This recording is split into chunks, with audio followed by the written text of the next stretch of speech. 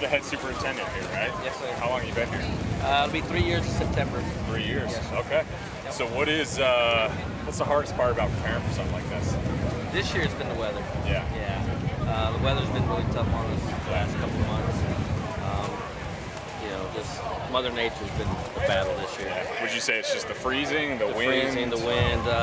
So the month of the month of January and February, we covered greens 24 times. Oh, wow.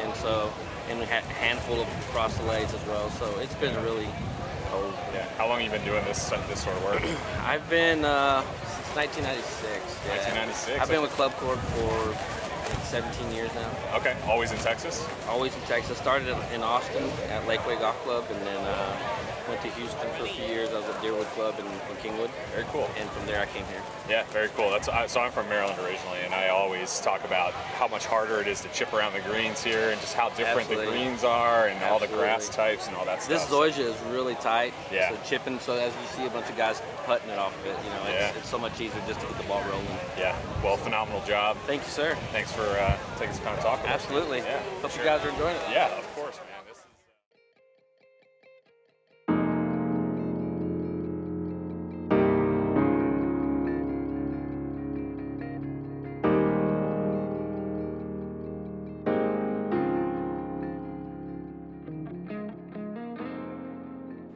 Reagan, I'm Garrett. Nice to meet you, man. Nice to meet you. So we're here with Reagan here at number 16 at Las Colinas Country Club. He's got a pendrometer. I don't know what that is, but I'm excited to find out. Yeah, so basically we're just checking firmness of all the greens, trying to making sure they're consistent. It's pretty simple. I'll explain it. Just drop a ball from about 6 feet. And you just measure. You'll notice these are pretty firm. So, which being high up too kind of drives them out a little bit. So just set it on there and push down a little bit. And just get you a number. So if it is too low or too high, I mean, what are the corrections that you're making? You just kind of do 2 or 3 times just to make sure it's consistent.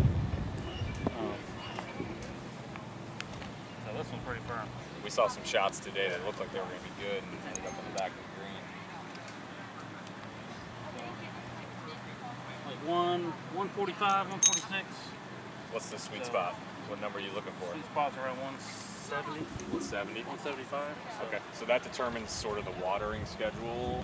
No, not really. It's more rolling, I guess. More rolling it? Yeah. Okay.